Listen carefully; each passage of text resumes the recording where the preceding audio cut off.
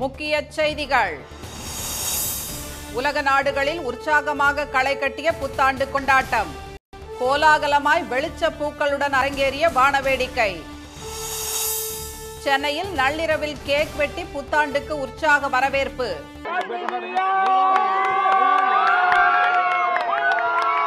தமிழகம் முழுவதும் தேவாலயங்கள், கோயில்களில் சிறப்பு வழிபாடு. கொரோனா தரவுகளை பகிர சீனாவுக்கு உலக சுகாதார அமைப்பு கெடு. நாளை மறுநாளைக்குள் சமர்ப்பிக்க டெட்ரஸ் அதானம் உத்தரவு. ராகுல் காந்தியை பிரதமர் வேட்பாளராக நிறுத்த நிதிஷ்குமார் ஆதரவு. பாஜகவை வீழ்த்துவதே இலக்காக இருக்க வேண்டும் என கருத்து. தேர்தல் ஆணையத்தின் கடிதத்தை திருப்பி அனுப்பிய அதிமுக நிர்வாகிகள். ஒருங்கிணைப்பாளர் பதவியே இல்லை என்று விளக்கம்.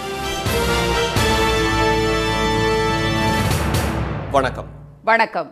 அனைவருக்கும் இனிய ஆங்கில புத்தாண்டு நல்வாழ்த்துக்கள். உலகின் பல்வேறு நாடுகளில் புத்தாண்டு பிறந்ததை தொடர்ந்து கொண்டாட்டங்கள் களை கட்டியுள்ளன. மறக்க முடியாத பல நினைவுகளுடன் 2022ஆம் ஆண்டு விடைபெற புத்துணர்வூட்டும் விதமாக 2023ஆம் ஆண்டு பிறந்துள்ளது. பூமியின் கிழக்கு பகுதியான மத்திய பசிபிக் தீவு நாடுகளான கிரிபாட்டி, சமோவா, டாங்கோ ஆகியவற்றில் இந்திய நேரப்படி நேற்று மாலை 4 மணிக்கே புத்தாண்டு பிறக்க, தொடர்ந்து நியூசிலாந்து நாட்டின் ஆக்லந்து நகரில் வான வேடிக்கையுடன் புத்தாண்டு உதித்தது. ஆஸ்திரேலியாவின் சிட்னி நகரம் அடுத்த புத்தாண்டை வரவேற்க மக்கள் ஒருவருக்கொருவர் உற்சாக வாழ்த்துக்களை பகிர்ந்து கொண்டனர். இந்தியாவில் இருள் பரவிய இரவு 9 மணிக்கு சீனாவின் ஹாங்காங் புத்தாண்டில் கால் பதிக்க விக்டோரியா துறைமுகத்தில் அரங்கேறிய லேசர் வெளிச்ச விளையாட்டுகள் விழிவிரிய வியந்து ரசிக்க வைத்தன. தாய்லாந்து நாட்டின் பாங்காக் நகரில் இரவு வானின் இருளை கிழித்து சரம் சரமாய் வெடித்து சிதறிய வான வேடிக்கையோடு புத்தாண்டு உற்சாகமாக பிறந்தது. தாய்வானின் தைபே நகரின் அடையாளமான 101 அடுக்கு மாடிகள் கொண்ட உலகின் உயரமான கட்டடத்தில் புத்தாண்டை கொண்டாடும் விதமாக அதன் 4 பக்கங்களிலும் நடத்தப்பட்ட லேசர் ஒலி நிகழ்ச்சியும் வான வேடிக்கைகளும் பார்வையாளர்களுக்கு காட்சி விருந்து படைத்தன. கொரோனாவின் கோர பிடியில் மீண்டும் சிக்கி தவிக்கும் சீனாவின் ஹூனான் நகர மக்கள் துயரின் நடுவே உற்சாக கீற்றாய் உதித்த புத்தாண்டை இதய வடிவ பலூன்களை பறக்கவிட்டு வரவேற்றனர். தொடர்ந்து விழும் வெடிகுண்டுகளின் கந்தக நெடி காற்றில் பரவியிருக்கும் உக்ரைன் தலைநகர் கீவ் நகரிலும் புத்தாண்டு அமைதியாக கால் பதித்தது.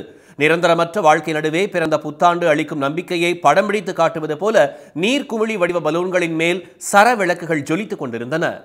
இந்தியாவில் நள்ளிரவிலும் மக்கள் திரண்டு புத்தாண்டு பிறப்பை உற்சாகமாக கொண்டாடினர். தலைநகர் டெல்லியில் இந்தியா கேட் பகுதியில் திரண்டவர்கள் வாழ்த்துக்களை தெரிவித்து மகிழ்ந்தனர். கனவுகளின் நகரம் என அழைக்கப்படும் மும்பை மரைன் டிரைவில் குவிந்த பொதுமக்கள் உற்சாக ஆரவாரத்துடன் புத்தாண்டை வரவேற்றனர். புனே நகரில் இதய வடிவிலான பலூன்களை கையில் ஏந்தியபடி புத்தாண்டு கொண்டாட்டம் களை கட்டியது. பெங்களூரு நகரில் சாலைகளில் திரண்ட ஏராளமானோர் புத்தாண்டை ஆரவாரத்துடன் வரவேற்றனர். சென்னையில் வயது பேதமின்றி கடற்கரை சாலையில் திரண்ட மக்கள் நள்ளிரவு 12 மணிக்கு புத்தாண்டு பிறப்பை கேக் வெட்டி கொண்டாடினர்.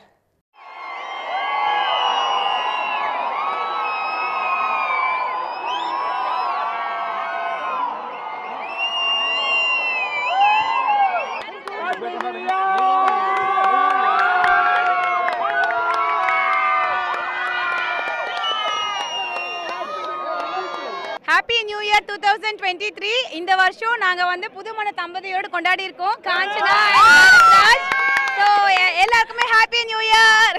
சென்னை பெசன்ட் நகர் தேவாலயத்தில் நடந்த சிறப்பு திருப்பலியில் ஏராளமானோர் பங்கேற்றனர். திருவல்லிக்கேணி பார்த்தசாரதி கோயிலில் ஆண்டுக்கொருமுறை மீசையில்லா பெருமாள் காட்சி தரும் விஸ்வரூப தரிசனம் நடைபெற்றது. திருத்தணியில் புத்தாண்டு பிறப்பு கோயில் மணி அடித்து அரோகரா கோஷத்துடன் கொண்டாடப்பட்டது. காஞ்சிபுரத்தில் புத்தாண்டு கொண்டாட்டத்தில் உற்சாகம் கரை புரண்டது. ஈரோட்டில் ஆயிரக்கணக்கானோர் மகிழ்ச்சியுடன் புதுவருட பிறப்பை வரவேற்றனர். வேளாங்கண்ணி பேராலய சேவியர் திடலில் நடந்த புத்தாண்டு சிறப்பு நற்கருணை ஆராதனையில் வெளி மாநிலங்களிலிருந்து வந்த பலர் கலந்து கொண்டனர். I'm from Nasik, Mumbai, Maharashtra. She's from Assam, Tripura, in Northeast. So this is my 4th trip, her first trip over here. Come for New Year's. Velankani is an amazing place for tourists and everybody, and especially for Mama Mary. Wishing you all a happy New Year and a blessed New Year. Thoothukudi Panimaya Matha தேவாலயத்தில் நள்ளிரவு சிறப்பு பிரார்த்தனை நடைபெற்றது. நாகர்கோவில், சவேரியார் கோயில், நெல்லை, வாடிப்பட்டி, புதுக்கோட்டை, திருவாரூர் தேவாலயங்களிலும் நடைபெற்ற பிரார்த்தனை கூட்டங்களில் ஏராளமானோர் கலந்து கொண்டனர். கடலூர் சில்வர் பீச் கடற்கரையில் மாலை முதலே மக்கள் திரண்டு புத்தாண்டு கொண்டாட்டங்களில் ஈடுபட்டனர். புதுச்சேரி பாண்டி மெரினா கடற்கரை மக்கள் வெள்ளத்தால் நிரம்பி வழிய திறந்த வெளியில் அனல் பறந்த ஆட்டத்தால் உற்சாகம் பெருக்கெடுத்தோடியது. தொடர்ந்து குவிந்த கூட்டத்தை கட்டுப்படுத்த முடியாத நிலையில் போலீசார் தடியடி நடத்தி கூட்டத்தை கலைத்தனர். இதனிடையே கோவை, சேலம், ஈரோடு, தாராபுரம், திருப்பூர், பல்லடம், மயிலாடுதுறை, அரியலூர், வேலூர் உள்ளிட்ட பல்வேறு பகுதிகளில் காவல்துறை உயரதிகாரிகள், பொதுமக்கள் மற்றும் காவலர்களுடன் கேக் வெட்டி புத்தாண்டை கொண்டாடினர். உயிரிழப்பு ஏதுமில்லா புத்தாண்டு கொண்டாட்டம் என்ற தமிழக போலீசாரின் லட்சியத்தின்படி புதிய வருடத்தின் தொடக்கம் எந்தவிதமான அசம்பாவிதங்களும் இன்றி அமைதியாக தொடங்கியிருக்கிறது. கொரோனா தொற்று பாதிப்பு குறித்த உண்மையான தரவுகளை பகிர சீனாவுக்கு உலக சுகாதார அமைப்பு கெடு விதித்துள்ளது. அங்கு கொரோனா கட்டுப்பாடுகளுக்கு மக்கள் எதிர்ப்பு தெரிவித்ததை அடுத்து தளர்வுகள் அறிவிக்கப்பட்டன. இதையடுத்து சீனாவில் கொரோனா பரவல் மீண்டும் அதிகரித்திருப்பதால் உலக நாடுகள் பீதியடைந்துள்ளன. இந்நிலையில் தினசரி கொரோனா பாதிப்பு குறித்த தகவல்கள் வெளியிடுவதை சீனா நிறுத்தியுள்ளது. இதனால் பாதிப்பு, பலி குறித்த எந்த தகவலும் வெளி உலகுக்கு தெரியாமல் மறைக்கப்பட்டிருப்பதால் உலக சுகாதார அமைப்பின் பிரதிநிதிகள் குழு 2 தினங்களுக்கு முன்பு சீன பிரதிநிதிகளை சந்தித்து இதுகுறித்து விவாதித்தது. அப்போது கொரோனா பாதிப்புகள், தடுப்பூசி, சிகிச்சை உள்ளிட்டவை குறித்து சீன அதிகாரிகளிடையே விரிவாக விவாதிக்கப்பட்டதாக உலக சுகாதார அமைப்பின் தலைவர் டெட்ரஸ் அதானம் கூறியுள்ளார்.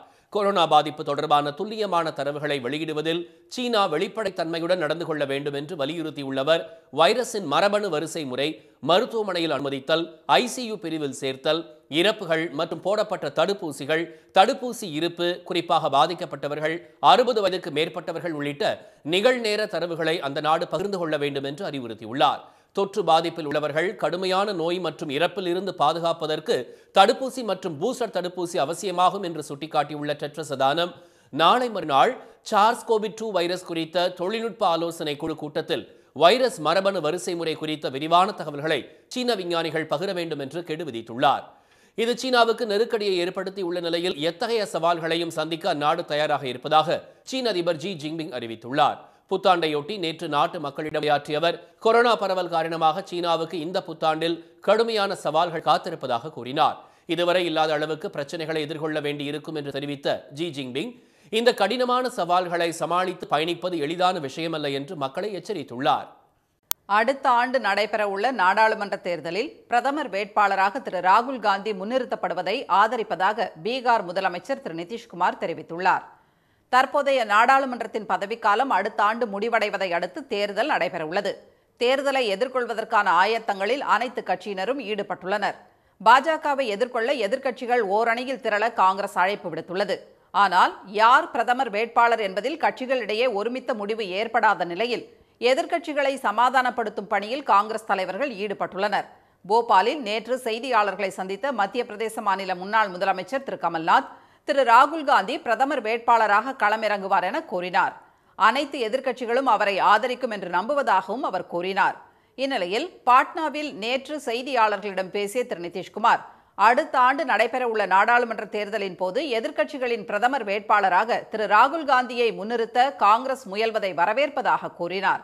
இதில் தமக்கு எவ்வித பிரச்சனையும் இல்லை என்று தெரிவித்த அவர், பிரதமர் பதவிக்கு போட்டியிட மாட்டேன் என தாம் ஏற்கனவே தெளிவுபடுத்திவிட்டதாக கூறினார். ஒருங்கிணைப்பாளர்கள் என்ற பதவியே அதிமுகவில் இல்லை என அக்கட்சி நிர்வாகிகள் தெரிவித்துள்ளனர். புலம்பெயர்ந்த தொழிலாளர்கள் வாக்களிக்க ரிமோட் மின்னணு வாக்குப்பதிவு இயந்திரம் வடிவமைக்கப்பட்டுள்ளது. இதுகுறித்து விளக்குவதற்காக அனைத்து கட்சிகளுக்கும் தேர்தல் ஆணையம் சார்பில் கடிதம் அனுப்பப்பட்டது.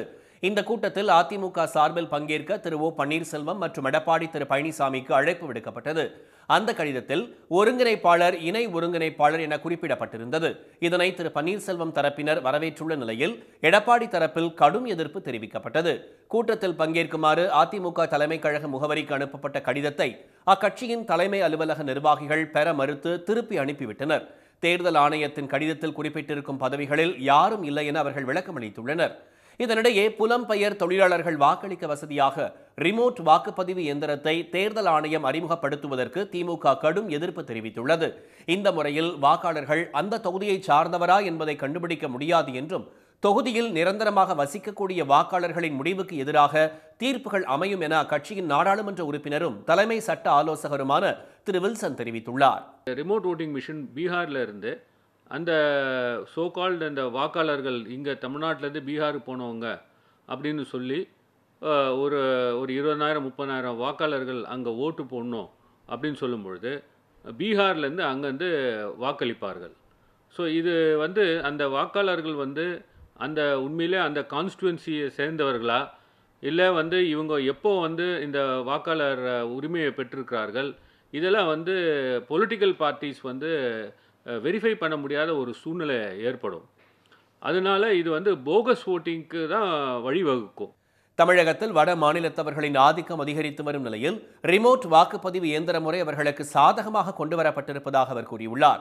இது தமிழகத்திற்கு மிகப்பெரிய பாதிப்பை ஏற்படுத்தும் என்று திரு வில்சன் எச்சரித்துள்ளார். புத்தாண்டு கொண்டாட்டங்களை ஒட்டி உணவகங்கள், பேக்கரிகள் போன்ற இடங்களில் பொதுமக்கள் அதிக அளவில் குவிந்ததால் பணப்பரிமாற்ற செயலிகளின் சேவையில் தடங்கல் ஏற்பட்டது.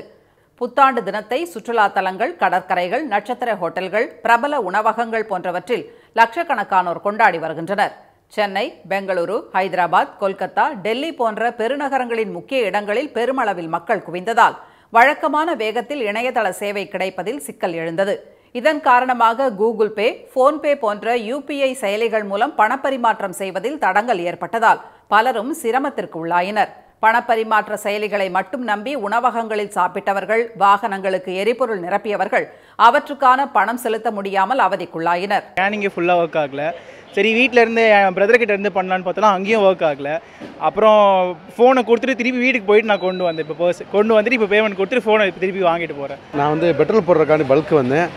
கூகுளுக்கு போய் ட்ரை பண்ணி கிடைக்கல. அப்போ இது பெட்ரோல் போடாமே கிளம்பி போய்கிட்டு இருக்கேன். எப்போயுமே வந்து நைட்டுக்கு 12 மணிக்கு மேலே தான் பிஸியாக இருக்கும். ஆனால் இன்றைக்கி என்னென்னு பார்த்தா சாயந்தரம் 6 மணிலேருந்து ஒர்க் ஆகலன்னு சொல்கிறாங்க. ரொம்ப கஷ்டமாக தான் இருக்குது யூஸ் பண்ணுறதுக்கு. டெபிட் கார்டுகள், கிரெடிட் கார்டுகள் மூலம் ஸ்வைப் செய்து பணப்பரிமாற்றம் செய்ய முயன்றவர்களுக்கும் ஏமாற்றமே மிஞ்சியது. பணப்பரிமாற்ற சேவையில் ஏற்பட்ட தடங்கல் குறித்து பலரும் ட்விட்டர் போன்ற சமூக ஊடகங்களில் வருத்தத்தை பகிர்ந்து கொண்டனர். உதகையில் நிலவும் உறைபனியால் பொதுமக்களின் இயல்பு வாழ்க்கை பாதிக்கப்பட்டுள்ளது. வழக்கமாக நவம்பர் முதல் ஜனவரி மாதம் வரை நிலவும் பனிக்காலம் இந்த ஆண்டு மழை காரணமாக தாமதமாக ஆரம்பமாகியுள்ளது. தலைக்குந்தா, காந்தள், ஃபிங்கர் போஸ்ட் என உதகையின் பல்வேறு இடங்களில் புகை மண்டலமும் புல்வெளிகளில் உறை பனியுமாக மலைப்பகுதி ரம்மியமாக காட்சியளிக்கிறது. சாலையோரம் நிறுத்தப்பட்டிருந்த வாகனங்களில் உறைபனி படர்ந்திருக்க கடும் குளிரில் இருந்து தப்பிப்பதற்கு சிலர் ஆங்காங்கே தீ மூட்டி குளிர் காய்ந்தனர். இந்த 2-3 நாளாக தான் பனி பெய்யுது. இப்போ ஆரம்பிச்சிருக்குது. இப்போ தான் பனியே ஆரம்பிச்சிருக்குது. இந்த 2-3 நாள் தான். இப்போ பனி வந்து அதி தீவிரமாக பனி பெய்ய போகுதுன்ற ஒரு அறிகுறி தான் இது. அதனால் மக்கள் இயல்பு வாழ்க்கை ரொம்ப பாதிக்கப்படுது. வண்டி வாகனங்கள் மேலேயே 1/2 இன்ச் பனி வந்து கொட்டியிருக்குது. மலைகளின் இளவரசியான கொடைக்கானலில் குளிரின் தீவிரம் அதிகரித்தாலும் புத்தாண்டை கொண்டாட சுற்றுலா பயணிகள் தயாராகி வருகின்றனர். தேவாலயங்கள், தங்கும் விடுதிகள் வண்ண விளக்குகளால் அலங்கரிக்கப்பட்டு கண்களுக்கு விருந்து படைக்கின்றன. நட்சத்திர ஏரியில் படகு சவாரி, ஏரிச்சாலையில் சைக்கிள் பயணம் என உற்சாகமாக பொழுதை கழிக்கும் சுற்றுலா பயணிகள் குழு சீசன் தங்களை ஈர்த்துள்ளதாக மகிழ்ச்சியுடன் கூறினர். இங்கே கிளைமேட் ரொம்ப ஆசமாக இருக்குது. நல்லா சில்லுன்னு.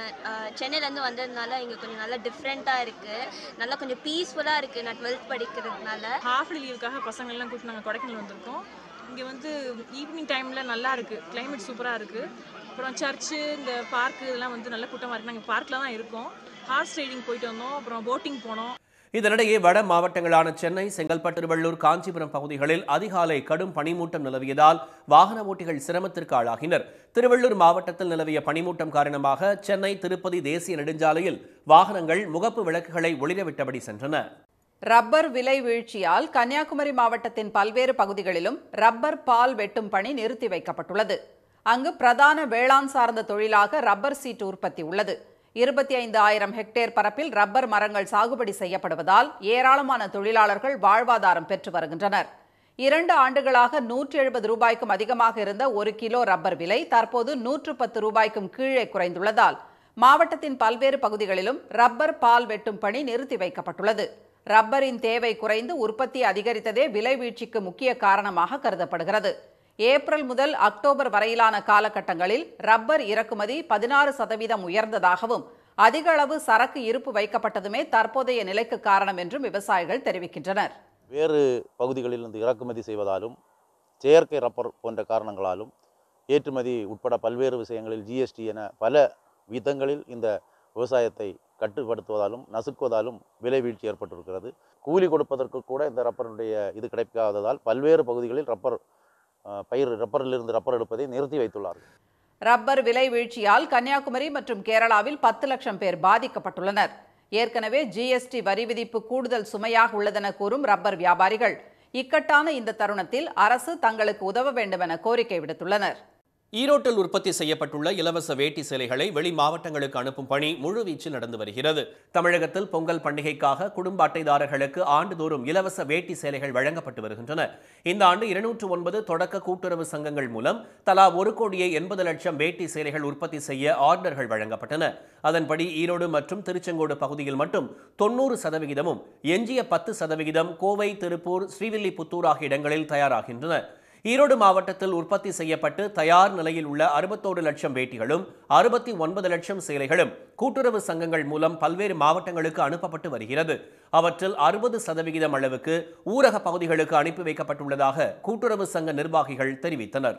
வெளி மாவட்டத்துக்கு அனுப்ப வேண்டிய டிஸ்ட்ரிபியூஷனானது கடந்த 10ஆம் தேதியிலிருந்து துவக்கிவிட்டோம். தமிழக அரசுடைய விலையில்லா வேட்டி சேலை திட்டத்தின் கீழே ஈரோடு, கோயம்புத்தூர், திருப்பூர், திருச்செங்கோடு பகுதியில் இருக்கிற விசைத்தறி நெசவாளர் கூட்டுறவு சங்கங்களுக்கு ஆர்டர் வழங்கியிருக்காங்க. நூல்கள் அனைத்தும் கொடுத்து முடிஞ்சாச்சு. இன்னும் நெசவு நெஞ்சு முடிவடைந்த சரக்குகளாக குடோனுக்கு வந்து கொண்டிருக்கின்றது. இதனிடையே ரேயான் நூல் விலை உயர்வால் பாதிக்கப்பட்டிருந்த விசைத்தறியாளர்களுக்கு இந்த ஆண்டுக்கான இலவச வேட்டி சேலைகள் திட்டம் மிகுந்த அளவு கை கொடுத்ததாகவும் தரமான நூல் வழங்கப்பட்டதால் உற்பத்தியை விரைந்து முடித்துள்ளதாகவும் நெசவாளர்கள் மகிழ்ச்சியுடன் கூறினர். நடப்பாண்டு 15 டிசைன்களில் சேலைகளும் 5 வண்ணங்களில் வேட்டியும் வழங்கப்பட இருப்பது குறிப்பிடத்தக்கது. புதிய பாம்பன் பாலத்தின் கட்டுமான பணி இந்த ஆண்டு மார்ச் மாதத்திற்குள் நிறைவடையும் என்று தெற்கு ரயில்வே தெரிவித்துள்ளது. 1914ஆம் ஆண்டு திறக்கப்பட்ட இந்த 100 ஆண்டு கடந்த கடல் பாலத்தின் தூண்கள் சேதமடைந்ததால் மண்டபம், ராமேஸ்வரம் இடையேயான ரயில் போக்குவரத்து கடந்த 23ஆம் தேதி நிறுத்தப்பட்டது.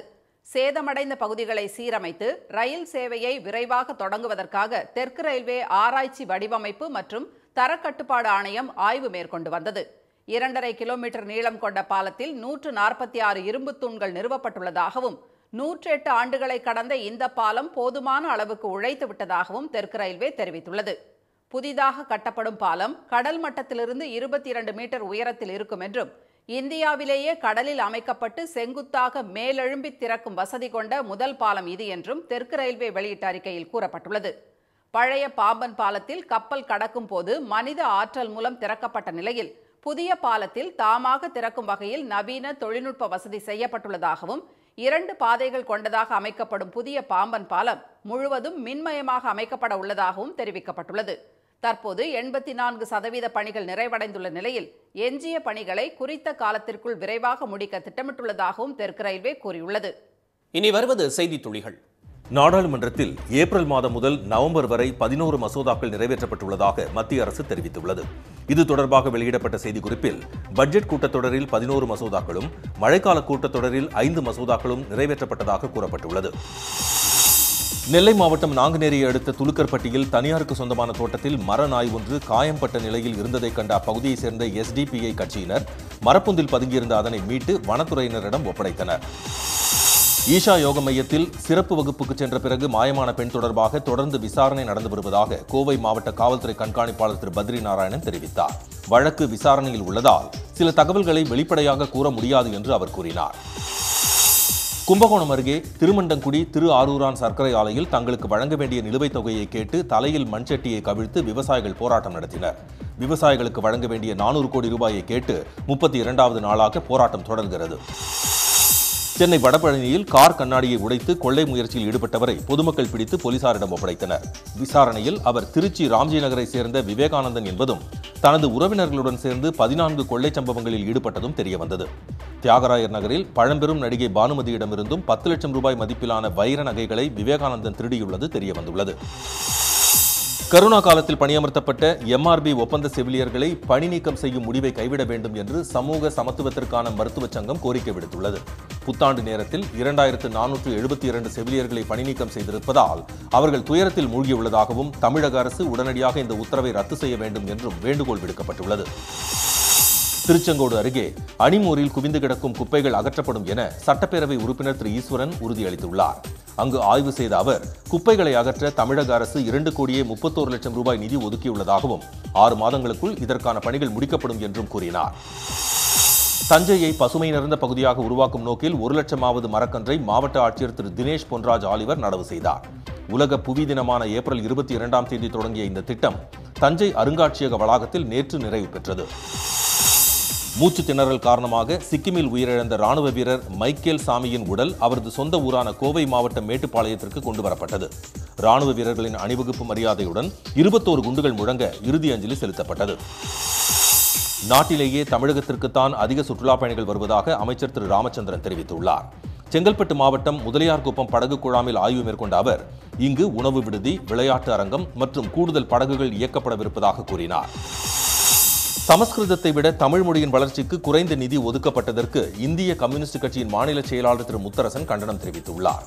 தமிழ் மொழிக்கு வஞ்சகம் செய்யும் பாஜக அரசை அதிகாரத்தில் இருந்து நீக்குவது மட்டுமே தமிழ் மொழிக்கு பாதுகாப்பாக அமையும் என்று அவர் குறிப்பிட்டுள்ளார். தூத்துக்குடி மாவட்டத்தில் 2022ஆம் ஆண்டு 77 கொலைகள் நடந்துள்ளதாக மாவட்ட காவல்துறை கண்காணிப்பாளர் திரு பாலாஜி சரவணன் தெரிவித்துள்ளார். செய்தியாளர்களிடம் பேசிய அவர் பல்வேறு குற்றச்சம்பவங்களில் ஈடுபட்ட 270 பேர் குண்டர் தடுப்புச் சட்டத்தில் கைது செய்யப்பட்டுள்ளதாகவும் தெரிவித்தார். சுதந்திர போராட்ட தியாகியும் நாடக கலைஞருமான விஸ்வநாததாஸின் 82வது நினைவு தினத்தை ஒட்டி கரூர் மாவட்டம் அரவக்குறிச்சி அடுத்த புங்கம்பாடியில் வைக்கப்பட்டிருந்த அவரது திருவுருவ படத்திற்கு மலர் தூவி மரியாதை செலுத்தப்பட்டது. தைப்பொங்கலை முன்னிட்டு பொங்கல் தொகுப்பிற்கு வழங்கக்கூடிய கரும்புகளை தமிழக அரசு அதிகாரிகளே நேரடியாக கொள்முதல் செய்ய வேண்டும் என திண்டுக்கல் மாவட்ட விவசாயிகள் அரசுக்கு கோரிக்கை விடுத்துள்ளனர். தமிழகம் முழுவதும் நடந்த ஆபரேஷன் கஞ்சா வேட்டையில் கஞ்சா வியாபாரிகளின் 127 வங்கிக் கணக்குகள் மற்றும் 9 லட்சம் ரூபாய் மதிப்பிலான சொத்துக்கள் முடக்கப்பட்டுள்ளன. தொடர்ந்து கண்காணித்து நடவடிக்கை எடுக்க மாநகர காவல் ஆணையர்களுக்கும் காவல் கண்காணிப்பாளர்களுக்கும் அறிவுறுத்தப்பட்டுள்ளது. விழுப்புரம் மாவட்டம் செஞ்சி அருகே இயங்கி வரும் தனியார் மெட்ரிக் பள்ளியில் அரையாண்டு விடுமுறை நாட்களில் மாணவர்களை வரவழைத்து பள்ளி வளாகத்தை தூய்மைப்படுத்த நிர்பந்திப்பதாக குற்றச்சாட்டு எழுந்துள்ளது. சம்பந்தப்பட்ட பள்ளி மீது உரிய நடவடிக்கை எடுக்க சமூக ஆர்வலர்கள் கோரிக்கை விடுத்துள்ளனர். பாண்டிச்சேரியில் இறந்தவரின் உடலுடன் சென்ற ஆம்புலன்ஸ் நாகர்கோவிலில் ஒழுகினசேரி பாலம் அருகே வந்தபோது திடீரென பழுதாகி நடுவழியில் நின்றதால் போக்குவரத்து நெரிசல் ஏற்பட்டது.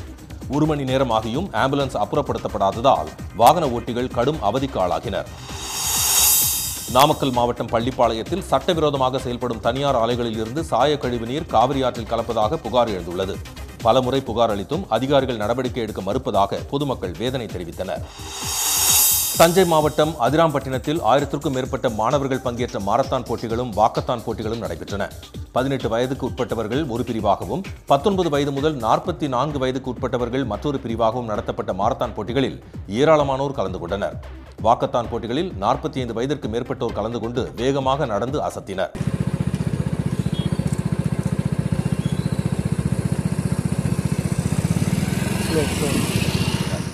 சாலையின் இருபுறங்களிலும் ஏராளமான பொதுமக்கள் நின்று கைத்தட்டி போட்டியாளர்களை உற்சாகப்படுத்தினர். 6வது ஜூனியர் ஃபெடரேஷன் கோப்பைக்கான ஆண்கள் பெண்கள் கபடி போட்டி மதுரை அமெரிக்கன் கல்லூரி உள் விளையாட்டரங்கில் இன்று தொடங்குகிறது.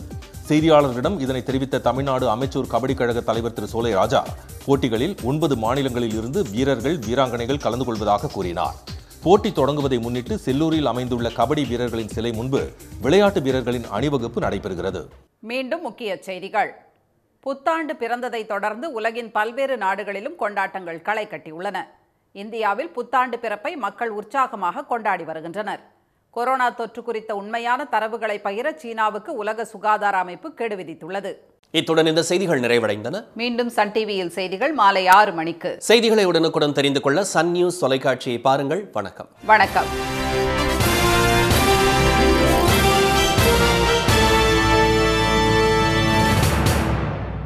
உடனுக்குடன் செய்திகளை தெரிந்து கொள்ள சன் நியூஸ் பெல் ஐகானை கிளிக் பண்ணுங்க.